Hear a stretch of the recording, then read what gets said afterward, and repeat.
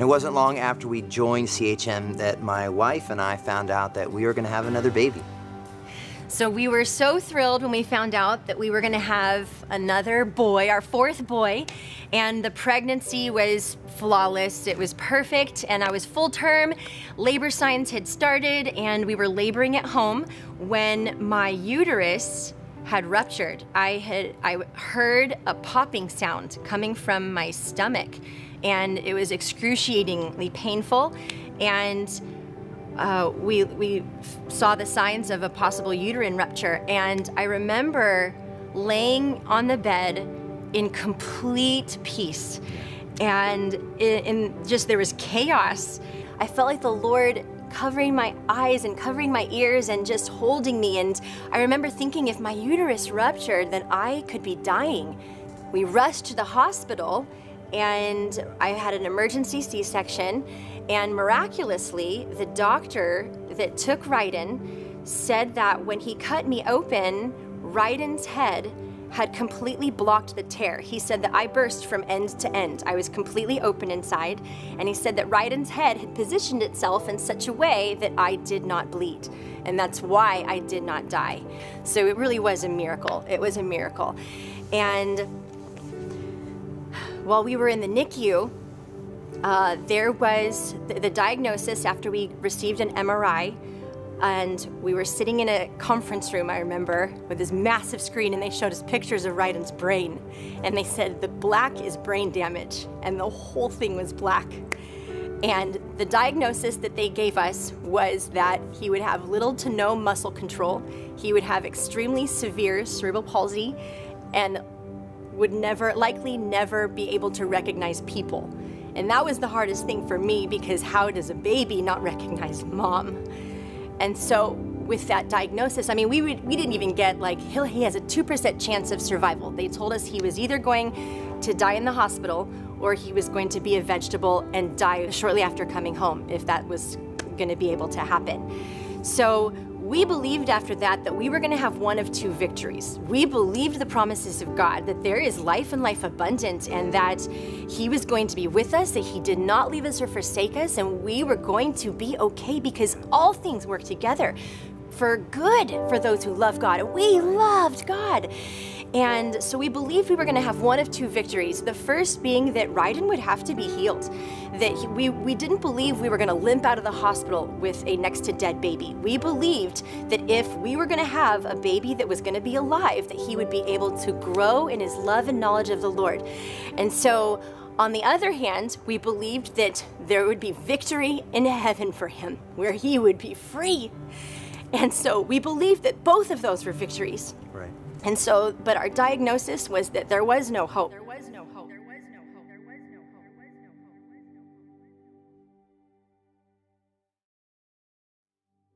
no hope. One of our first encounters with CHM was when we got raced to the hospital, and they took Heather to the operating room, and they shoved me in another room where I was just sitting there praying to God. I didn't know what my future was going to be.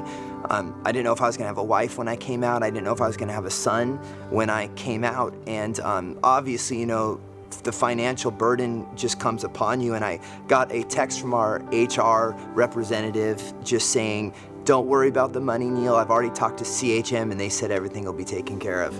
And that was such a burden off of my shoulders, so I could really focus on my wife and my son.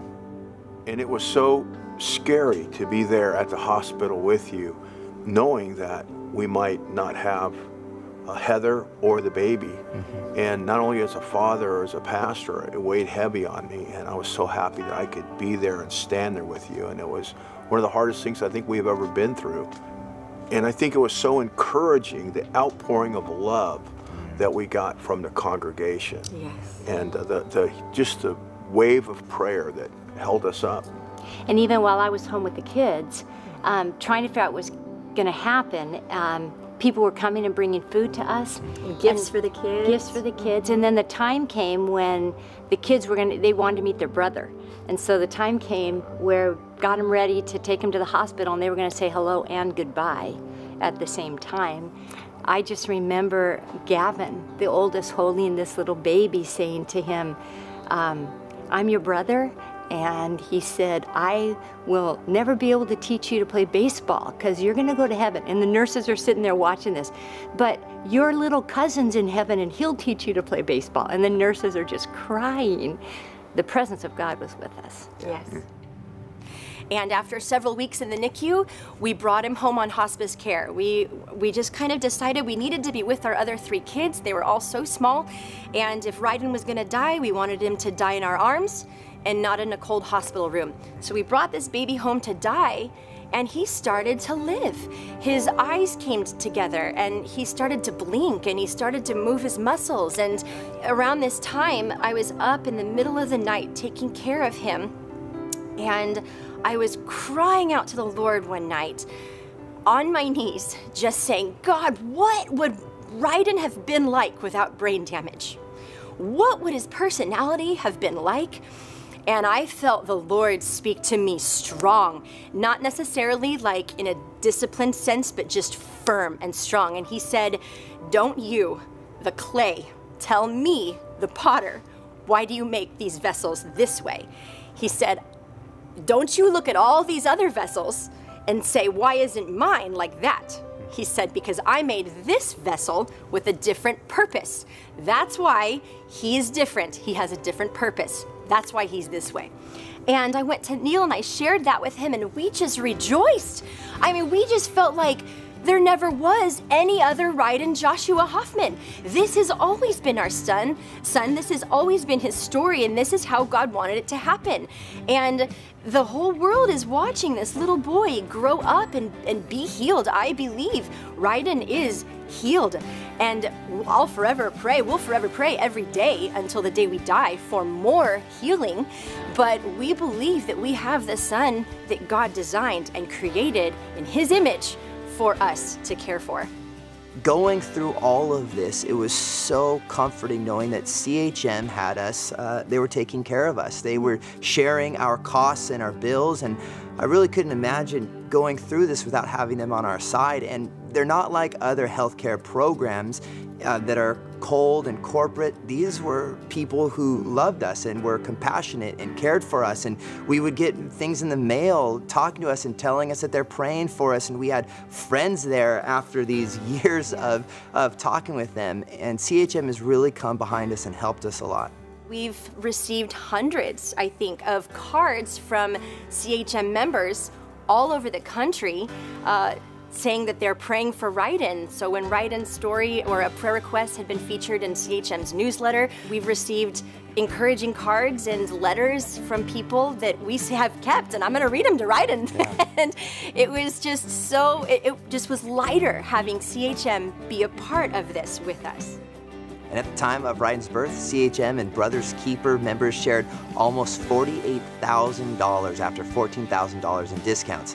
And since then, they've shared almost $224,000 after more than $268,000 in discounts. And we just can't express how grateful we are. It's an honor to be a part of this group of people practically and truly sharing the love of Christ with brothers and sisters that they've never even met. And we are all grateful as parents and grandparents and as pastor for how you guys have loved us. Today, he's a thriving little boy who loves books. He sits up, he crawls, he starts walking. He's living proof that God does indeed still perform miracles. We say he's one of the best things that ever happened to us. Our other children believe in the power of prayer more because they've watched their prayers answered over and over again in their brother. And they're slower, and they're more patient, and they're more compassionate, and they're more gentle. Ryden really has brought out the best in all of us. I am more like Jesus because of my son.